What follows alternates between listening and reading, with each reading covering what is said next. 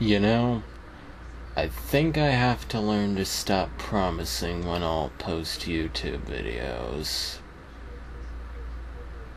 Who am I kidding? I'm not gonna do that.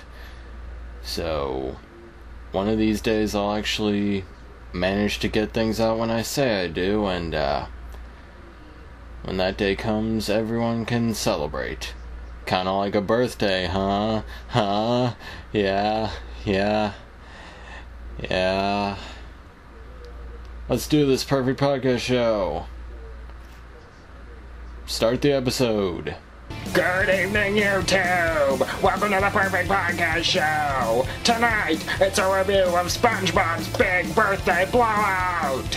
And that's it! But isn't that enough? I'm Jeff the Shark, and Henry Danger fucking sucks, and you know it! And now your host, it's Pikachu Allspark!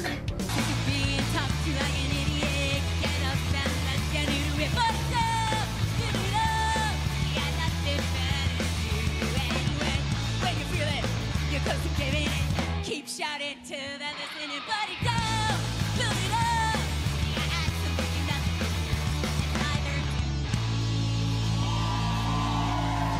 Welcome to the Perfect Podcast Show. I am your host, the king of YouTube, Pikachu Allspark. Yes, that is right, we are back for another week here on the Perfect Podcast Show. I didn't do the 4-episode review, and I have a good explanation for that. But let's backtrack a bit. What am I talking about when I say the 4-episode review? Well, if you follow my Twitter at Pikachu Allspark, you will see that a couple of weeks ago I tweeted that I was going to do a review of 4 Spongebob episodes that had recently premiered, and the reason that didn't happen is because, well, when I was supposed to record the episode, I still hadn't seen 2 of them. And you might be wondering how this is possible. Well, it's because I wasn't able to get up early enough for the senior discount and, what was the other one? Man, I wish I didn't have such a terrible memory. The one with senior discount. Let's see here.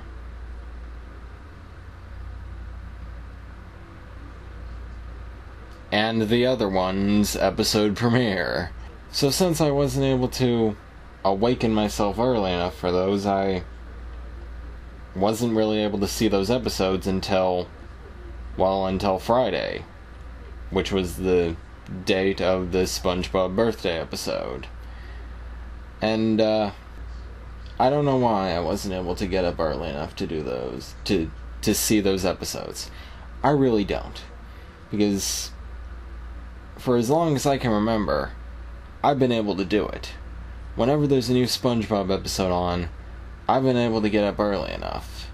But for that particular go-around, I for some odd reason wasn't. And I'm going to try to be better about that in the future. In about a week, there's a couple of new SpongeBob episodes on a Saturday morning, and I plan to be awake for that. So, expect a review of those in the few days after they premiere. I swear I'm going to do that. I know my swears haven't meant much lately because I still haven't been able to get back on track for some reason, but hey, I'm continuing to try, and that's all I can do right now is try. So I suppose we should get to the main event of this podcast, my review of SpongeBob's Big Birthday Blowout. They stole the birthday idea episode from me!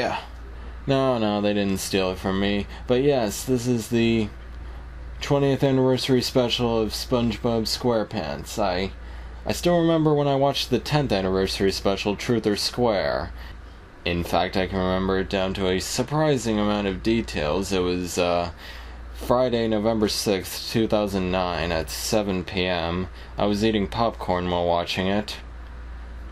You see how much I remember? That surprises me.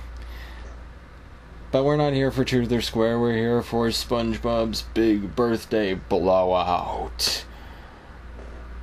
So yes, in this episode, it is SpongeBob's birthday. His friends are planning a surprise party, and Patrick takes him on a tour of Surface Land. And I've seen a lot of people on Twitter just completely overhyping this episode, saying it was the greatest thing they'd ever seen. I thought it was a good episode, you know. I enjoyed it, but I don't think it's the greatest SpongeBob episode ever. Like, there are still episodes better than this one. And I think everyone knows that. But this one was still good. I still enjoyed this episode quite a lot. One thing I really admired about this episode is that it was like constant jokes. They're just throwing jokes at the wall, and a lot of them were really great, you know. Some of them didn't make any sense, like why there was a bean-themed party on the beach. Why would that happen? That just, I don't know, that screams something that wouldn't happen in a SpongeBob episode, you know? I don't know how to explain it, but like, SpongeBob doesn't seem like the type of show that's like, oh, look at this random thing, look at how random that is, that's funny! Like, when there's a joke on SpongeBob, they tend to try to make it, you know, make sense, usually. At least, that's what I've noticed when watching the show for 20 whole years.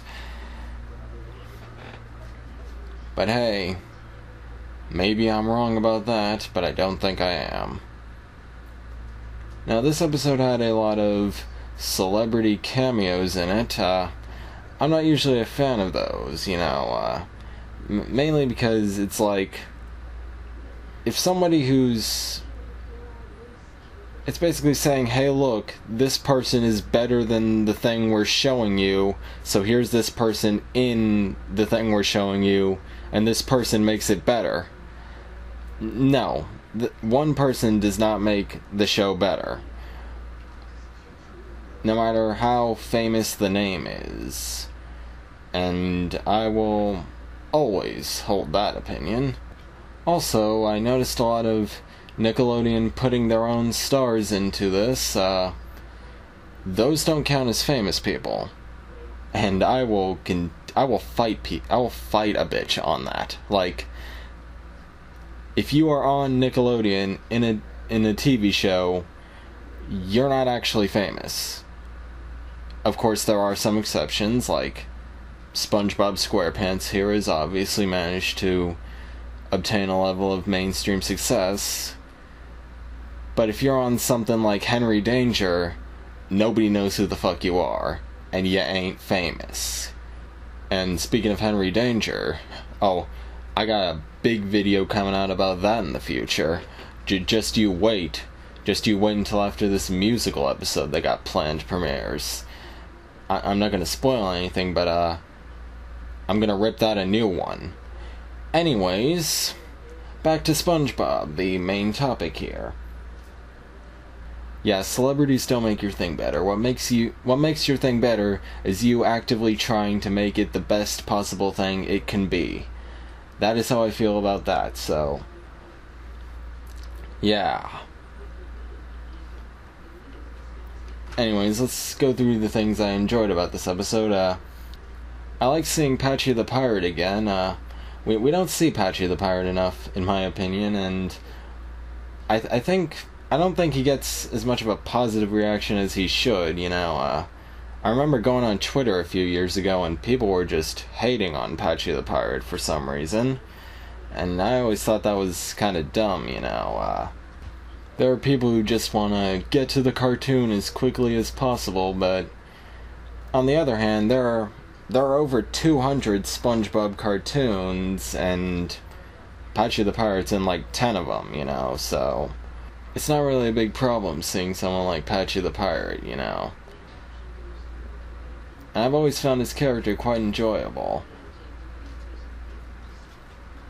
Especially how he has Potty the Parrot, just, you know, the puppet bird on strings. That's That's fantastic. So yes, Patchy the Pirate, he shouldn't be getting hate. He's a great character, you know. And yeah, he's been part of some of the better episodes of SpongeBob, like The Sponge Who Could Fly, and something that probably doesn't get mentioned as much as it should, SpongeBob's House Party. I feel like that episode isn't one that a lot of people really know too well because of how little Nickelodeon plays it, but I think it's a good episode. And yes, that's my Patchy opinions. Possibly controversial. And we also get a cameo from David Hasselhoff in this. You may remember him as the savior of the SpongeBob SquarePants movie. Now he's just old dude on the beach. Now something that interesting me is that the amazing fish finally gets a name. I don't think it was really necessary to name that fellow, but you know, it's cool to see him named. So that's something. Now I'm pretty sure that the Happy Birthday song is in the public domain again. I haven't checked that much recently, but I think it is, so they probably could have sung it rather than just cutting it off at every attempt, but hey, it is what it is, I guess. We also get an appearance from Zeus the Guitar Lord again. Like, out of all the cameos, you know, that fellow, he's someone who should have been on SpongeBob more. You know, why is this only his second appearance? Why is his second appearance just him standing in the background eating a Krabby Patty? Like, this dude should have had his own episode, you know, again. Like, he should have had another episode where he has a speaking role and everything. Like this dude. Squidward helped him get a guitar. Like, what is not to like about this character? So yes, the live action scenes were quite interesting. I like how in a few parts they just used action figures in that tank, you know. I don't know if that was laziness or not, but it's kind of funny that there were just action figures for a couple of the scenes there. I wasn't really a fan of them referring to the dog as a pie dragon because, well, a frisbee isn't pie, and when Patrick put it in his mouth and tried to eat it, he should have been able to tell that. Like, I get that Patrick's stupid and all, but he can tell that that plastic is not pie. He can understand that. Also, I don't think that nearly naked beach giraffes joke worked that well because most of the people on that beach were fully covered. Like, aside from a couple of topless dudes, like, it was mostly just fully clothed people on that beach. And I'm aware that this is like a Nickelodeon thing, but, I mean, they had people wearing normal beach attire in the SpongeBob movie Sponge Out of Water, so... And they play that on Nickelodeon like 20 times a week, so, you know...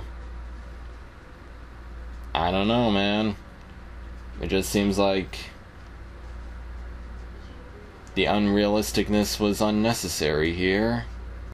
But hey, I'm not going to do too much complaining about it, because it really does not matter. This is a show meant to do funny things in front of your face and make you laugh. Not to be accurate about what's on the beach, so... Let's continue that reviewing of the funniness. There were a lot of Nickelodeon people at this beach guessing thing. Kel Mitchell was dressed as a bean mascot, so that was interesting. Now, I'm not really that into Nickelodeon's live action stuff these days because it's kind of unbearable, really. You know, I thought Night Squad was okay. It was certainly better than Henry fucking Danger. Like, when are they gonna get the hint with that freaking pile of garbage? It's not a good show in the least bit, and yet they continue to push it, like, How can somebody like Henry Danger is what I'm wondering, because the jokes make absolutely no sense, the characters are all complete and total asshats, and it's just awful. It's just truly and totally awful. As is most of Dan Schneider's work since 2012. But that's not the point, we're getting off track again. Back to the SpongeBob, midway through the episode we get a portrayal of what a Krusty Krab scene would look like in live action. So that was interesting. We got all the SpongeBob voice actors back. I thought the Plankton bit was quite nice, where Charleston came into the trusty slab there and tried to steal the Slabby Patty secret sauce recipe.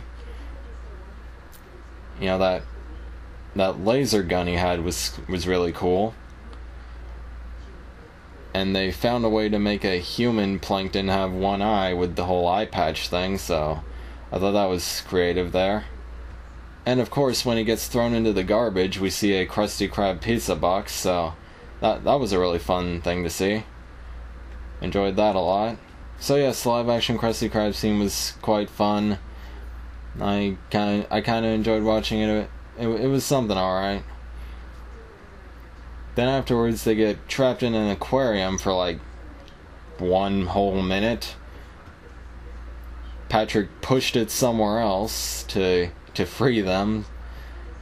I don't know if that's an actual reference to that episode the Sandy, SpongeBob and the Worm episode where Patrick says to push Bikini Bottom somewhere else, but I mean, he did the action of pushing their thing off the shelf, so I'm just gonna take it. And the weirdest thing to me is that, like, when those fish were added into SpongeBob and the tour gang's tank, they didn't turn into cartoon fish. Like, they stayed CGI fish. Like, shouldn't they have turned into SpongeBob animation style cartoon fish that could speak English? Like, it makes no sense that those are normal ass looking fish and the SpongeBob ones are all weird. Does this mean that the SpongeBob ones were a result of genetic manipulations from some nuclear testing thing, and that conspiracy theory is true? Because that's kind of the only thing that explains why the SpongeBob characters are the way they are, and these normal fish are the way they are. So, I don't know if that's how they wanted to portray that, but that's the vibe I got from it. So yes, after that they go back, Patchy the Pirate finally meets SpongeBob, and sings him a birthday song. I'm not really a fan of characters cutting their own heads off. Like, why did he cut his own head off? Like, I don't know, like, dismemberment is not something that I'm into that much, especially the disturbing image of Patchy's body shaking on that island. That was just, why would you even show that? And yeah, that, I suppose, is my thoughts on this episode. I do like how the dog became increasingly, like, by the later part of the episode, the dog was just a puppet standing on all four, standing on 2 legs, I thought that was quite funny. Also, another thing, that office scene, that kinda, I don't really think that was all that great, that didn't really, the whole random ape mask thing was just, again, random style jokes are not something I'm into. I like it when the jokes make sense, and luckily this one had more jokes making sense than random out of nowhere nonsense, so it was quite alright. I enjoyed it quite a bit. The different sections of SpongeBob's party were that SpongeBob never actually got to attend that party, but the different sections of the party were all quite funny. It was nice to see stuff like that. Mrs. Puff existing and not being constantly angry at SpongeBob was a plus for once. In fact, she was actually acting like a driving teacher, so that was quite good. Plankton torturing Fred into giving out, into saying my leg was great. Yeah, I found this episode to be quite a fun one. I enjoyed it a lot, and it's been 20 whole years of SpongeBob SquarePants. Man, I remember watching Truth or Square 10 years ago, and at the end of that episode, they I'm guessing jokingly flipped an hourglass and said, "Now we wait for the 20th anniversary." The 20th anniversary is here. That's now. Honestly, I didn't know that SpongeBob would still be going on in 2019. I really didn't. But here it is. SpongeBob has continued on and will probably continue on for a lot longer. And the question is, should it? Well, I don't know. I mean, I'm certainly hoping it continues as long as it can. I enjoy SpongeBob quite a lot, and even though I've had some issues with newer episodes lately, that doesn't mean I'm rooting for the show to fail like I see some people trying to do. I'm actively hoping that with each new episode that I'm going to watch a good episode when I tune in, and that's what motivates me to continue watching the show. I know the people behind it can make good content because they made good content for so long, and I really believe in them. So I'm always hoping that SpongeBob will be good, and if you're always hoping it will be good, then that's probably a good way that you can never fall out of watching SpongeBob. There are people who say, "Oh, I grew out of this," or "Oh, this is too little kiddish now," or something. Like, if you're feeling that way, you should always hold out hope that the next episode will be something you really like. And then if it is, it will pleasantly surprise you. So yes, I guess those are my thoughts on the 20th anniversary episode of SpongeBob SquarePants, SpongeBob's Big Birthday Blowout. I thought it was a pretty good episode, a bit overhyped on Twitter, but a fine episode indeed. And that's what I have to say about that. And remember, people, if you're ever feeling down about the series, just remember, these people can make a good product, and, well, you just gotta believe in them, I guess. And that's all I have to say for this week on the Perfect Podcast Show. You can follow me on my second channel at Pikachu Allspark TV, my Twitter at Pikachu Allspark, and until next week, all hail the king. Would you just calm down?